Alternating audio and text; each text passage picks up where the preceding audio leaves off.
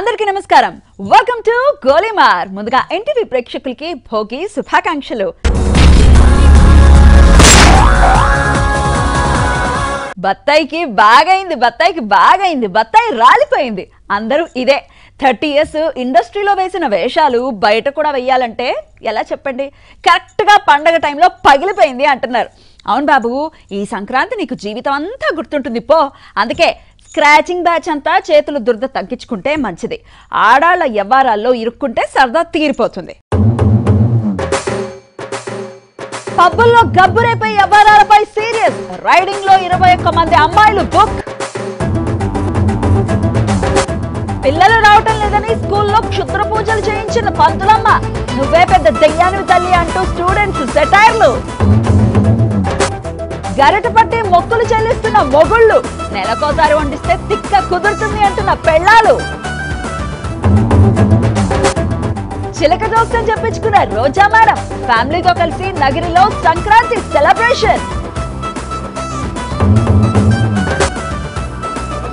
అన్ని కళ్ళల్లోనే అంటే ఆగుతుందా ఇరిటేషన్? మెరుపు కళ్ళలతో తగ్గుతుందా ఫ్రస్ట్రేషన్? పబ్బుల్లో గబ్బులేపే వ్యవహారాలు సిటీలో ఏం తక్కువ లేవు. బయటికి సౌండ్లు రాకుండా లోపల చాలా నడిపిస్తున్నారట. రైడింగ్కి వెళ్తే అసలు రంగు బయటపడింది. పోలీస్ బాబాయిలు ఎంట్రీ ఇవ్వగానే గంతులేశారు ఐటెం పాపలు. లోపల కాదు బయట. చూడండి.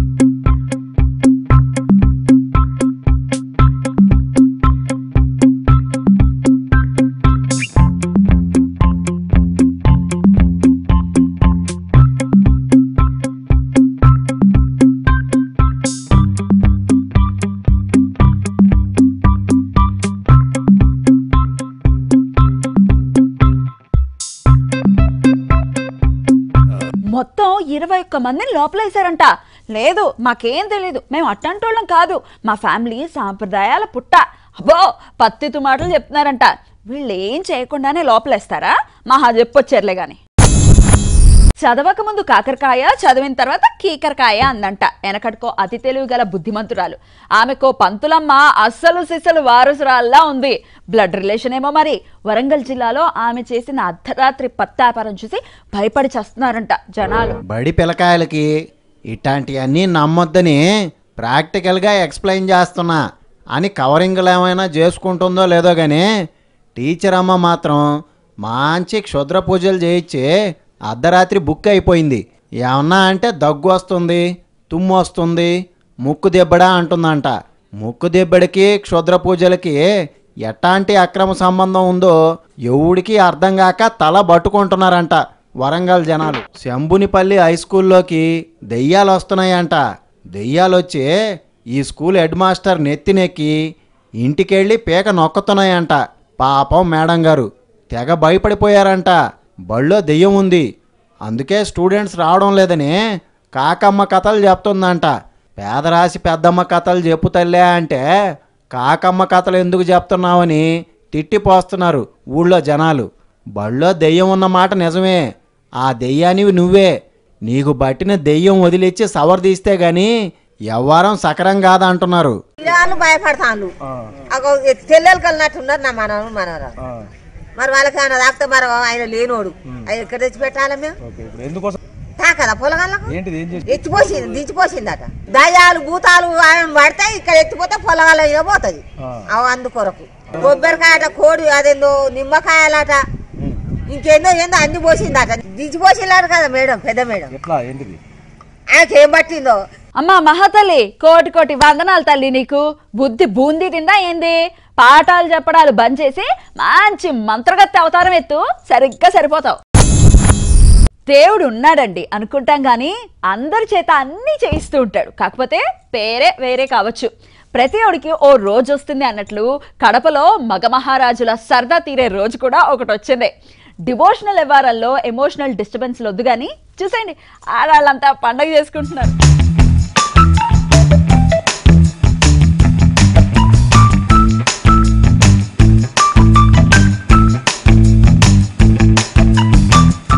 మగాళ్ళంతా ఇలా పొయ్యి ఊదుతూ మంట పెడుతూ పొగలో పడి వంట పనులు చేస్తుంటే ఆహా ఏమన్నా విజువల్ ఇది. కళ్ళకింపుగా ఎంత చూడముచ్చటగా ఉందో కదా. ఇళ్లల్లో కూడా వారానికోసారి ఇలా చేయిస్తే తిక్క కుదురుద్ది. లేకపోతే ఇంట్లో వంటేగా చేసేది, పొద్దంతా ఏం చేస్తారు అంటూ బర్రెగొంతులేసుకుని పెళ్లాలపై పడతారు. అలాంటోళ్ళందరినీ ఈ గుడికి తీసుకెళ్లి మొక్కు చెల్లించమని చెప్పాలి. మన కడప జిల్లాలోనే ఉందంట ఈ టెంపుల్.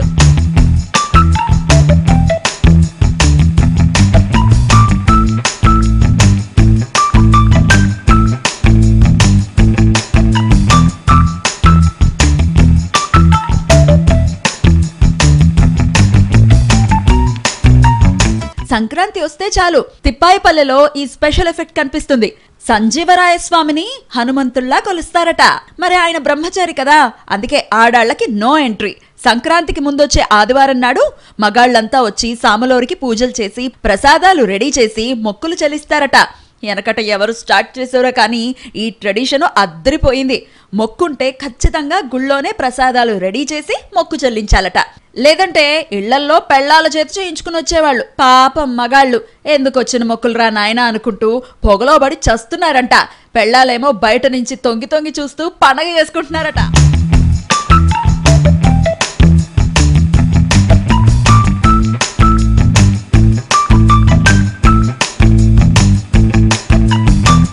మొక్కైతే అయ్యింది కానీ భలే సరదాగా ఉంది కదూ. నిజమే, నెలకోసారి కానీ ఇలాంటి మొక్కులు చెల్లిస్తే పెట్టింది తిని కుక్కిన పేర్ల పడు. ప్లాస్టిక్ అని ఏడిస్తే ఏమొస్తుంది చెప్పండి? ఏదో ఒకటి చేయాలి కదా. ప్లాస్టిక్కి ఎగ్స్ ఇస్తాం, చికెన్ ఇస్తామంటే చల్తాని లైట్ తీసుకుంటారులే అన్నారు. కాదు, రియాక్షన్ రీసౌండ్ ఇస్తోంది. ఆదిలాబాద్లో అయితే అద్దరిపోయే రెస్పాన్స్ వస్తోంది.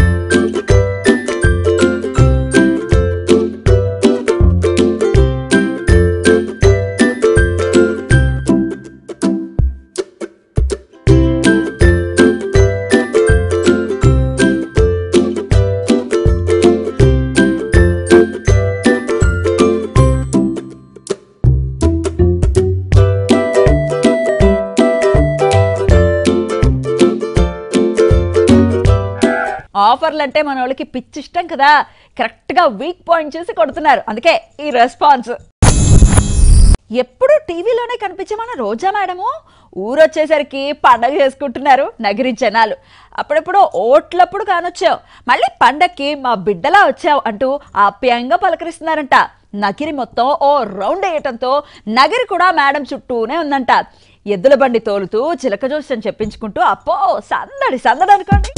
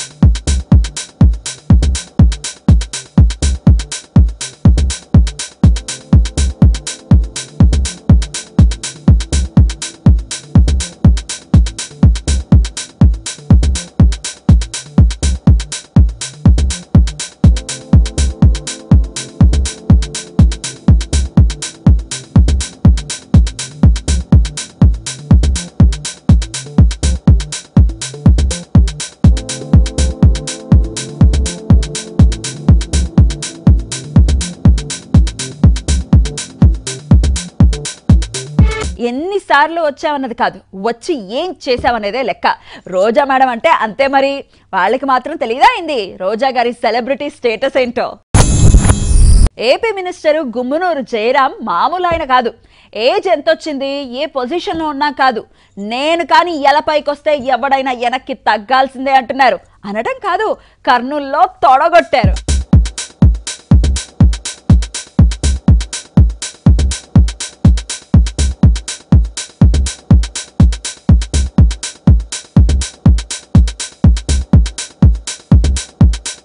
Wow, super sir.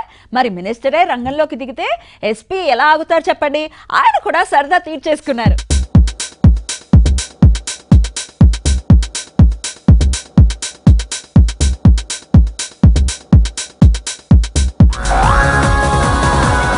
పెళ్ళాన్ని కంట్రోల్ చేయాలి, చేతిలో పెట్టుకోవాలి, గీత గీస్తే దాటకుండా చేయాలి. ఇలాంటి కలలు చాలా మందికి అంటూ ఉంటారు. కానీ అవన్నీ అయ్యేవేనా? మన ఫ్రస్ట్రేటెడ్ ప్రసాద్కి అయితే అవి నిజంగానే కలలు. అందుకే రియల్ లైఫ్లో ఎలాగో కావటం లేదని రియలైజ్ అయ్యి కలల్లో కన్న కలలన్నీ నెరవేర్చుకుంటున్నాడు. పాపం ప్రసాద్ చూడండి మనోడి కలలు ఎలా ఉన్నాయో.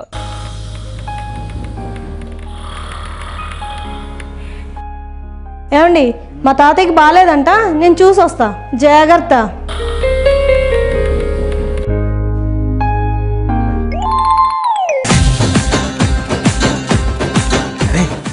ఎక్కడున్నారా? అర్జెంట్గా రండిరా, మందేద్దాం. పిల్ల ఊరెళ్ళిందిరా.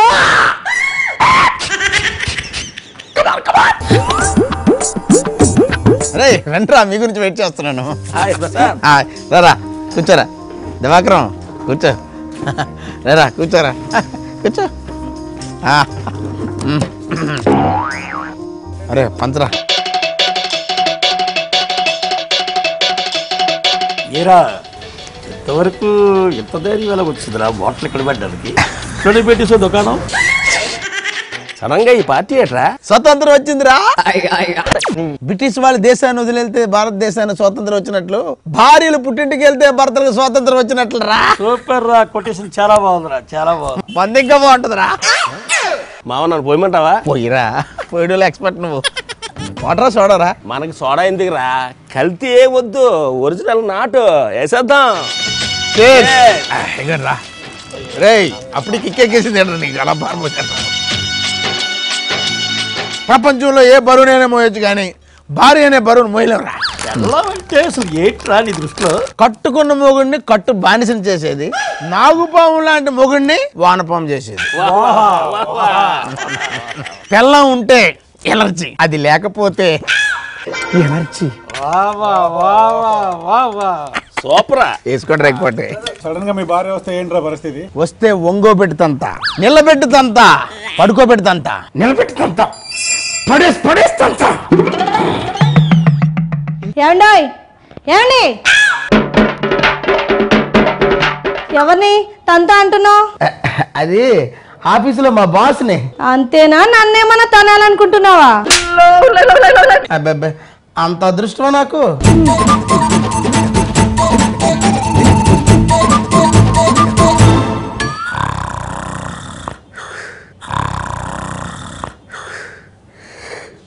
నువ్వు ఎస్ అంటే నా పిల్లాన్ని వదిలేస్తాను, నువ్వు నో అంటే నా ప్రాణాన్ని వదిలేస్తాను. ఈ పాడి ప్రపంచాన్ని వదిలి మనం ఎక్కడైనా వెళ్ళిపోదాం, ఎక్కడికైనా వెళ్ళిపోదాం. సన్నీ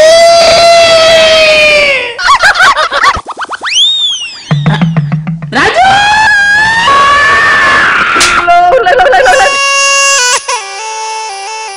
ఎవరా సన్నీ? నా ఫ్రెండ్ సన్నీ.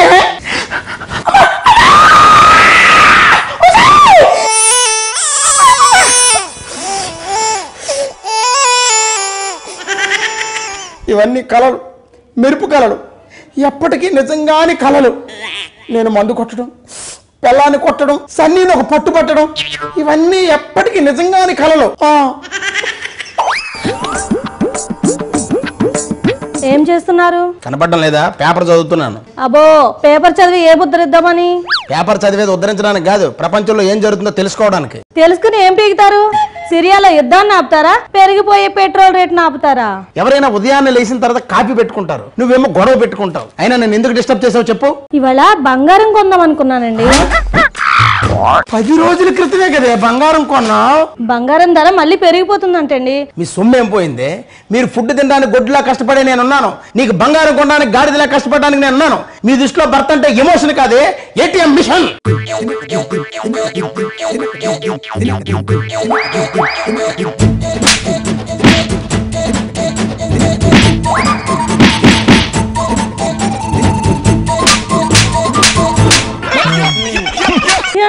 ప్లీజ్ అండి, మీకు దండం పెడతా, కొట్టకండి. అబ్బాబా, నొప్పిగా ఉంది, కొట్టకండి ప్లీజ్ అండి. నువ్వు 10 సంవత్సరాలు పెట్టి పెట్టే టార్చర్ కి నాకు ఎంత నొప్పిగా ఉందో తెలుసా? ఇన్నాళ్ళు ఈ పంపులో టిఫిన్ కేడ్చా, కాఫీ కేడ్చా, ఇప్పుడు ఆ కన్నీళ్ళు మండాయి. ఇక నుంచి మీరు ఏం చెప్తే అదే చేస్తారండి. నా కాళ్ళు పట్టుకొని నా మొగుడే నాకు దేవుడని చెప్పు. ఏమా కాళ్ళు దేవుడా? నా మొగుడే నాకు దేవుడండి. నా మొగుడే నాకు దేవుడని చెప్పు. అండి, ఏమండోయ్, ఏమైంది? మీకు పిచ్చి పట్టిందా ఏంటి?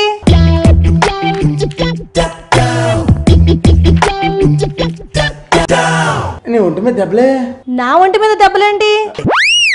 ఓహో, నన్ను కొట్టినట్టుగా కలగన్నావు అన్నమాట.